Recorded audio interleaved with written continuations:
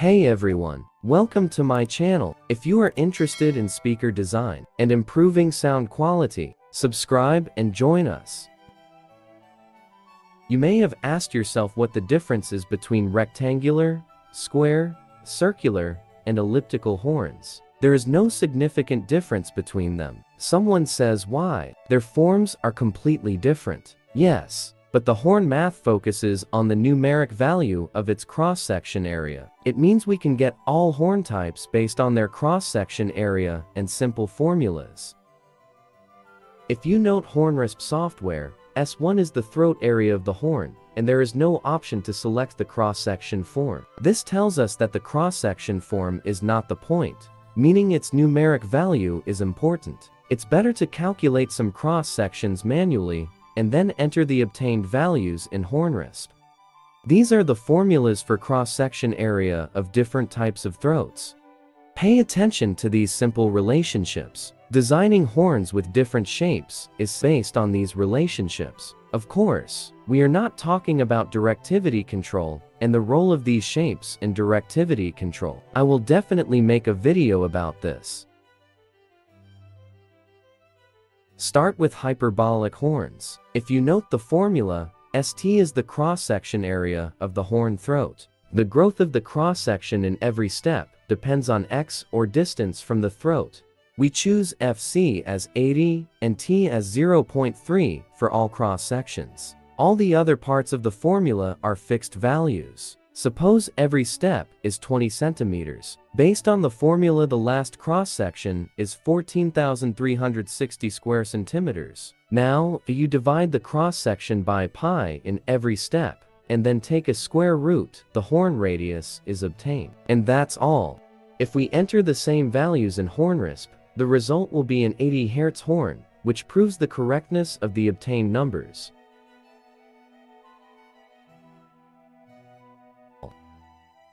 These are the cross-sections of a 1.6 meter circular horn. For convenience, we need to design an Excel file for this, so we can calculate all the steps with simple drags and formulas.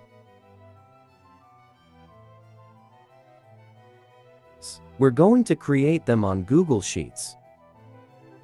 After connecting these cross-sections, the horn is formed. It is clear that the smaller the distances, the more accurate the created shape. Now, let's try a rectangular throat. Suppose a rectangle whose width is 3 times its height. If the width is 30 centimeters, the throat area is 300 square centimeters. And the frequency is 80 again by entering these values in HornRISP. So there is no difference between rectangular and circular throats in terms of cutoff frequency, but their directivity control may be different.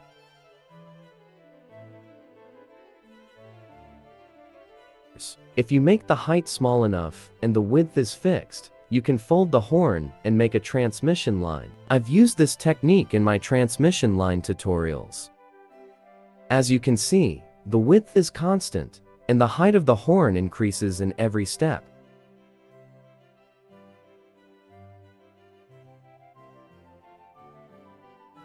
If we compare it with the circular horn, we'll find out the horn height is significantly changed for the rectangular one.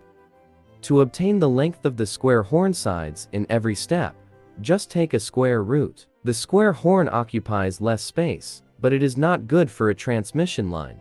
Now, let's try ellipses. Consider an ellipse whose bigger diameter is 2 times its smaller diameter. The throat area is, and for a 1.6 meter elliptical horn, the mouth area is. To get the ellipse sides in every step, we need to solve these equations. With a bit difference, it can be used for the rectangular horns whose width is not constant. And after entering these values in HornRISP, the cutoff frequency is 80 again. You can try the mentioned process for the types of horns that I have simulated in my tutorials. Just use their own formulas instead of the ones in this video. We should know that for t equal to 1, the horn is exponential. So in this video, we learned 2 types of horns.